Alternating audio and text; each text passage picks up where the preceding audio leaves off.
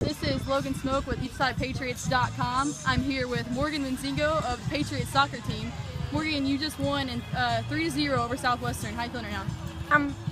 I think that we could have played better, but I'm definitely proud of the girls for pulling it out, for sure.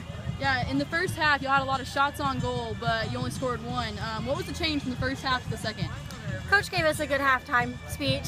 Kind of told us that we needed to get it together, and we did. We definitely did. Yeah, it seemed a little faster in the second half, and y'all came in with a lot of fresh legs, a lot of subs. Yeah. That helped a lot? Yeah, it did. It helped for sure, most definitely. We have a deep bench, and it's awesome.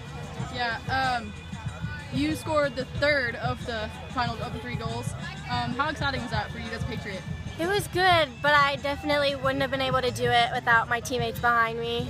Nikki gave me that ball, and I'm just glad she saw me running, so. I think we'll start calling it Monzingo. Okay, thanks. Y'all have a big team, and a lot of people got a lot of action in this game. Yeah. What can that do for y'all down the road?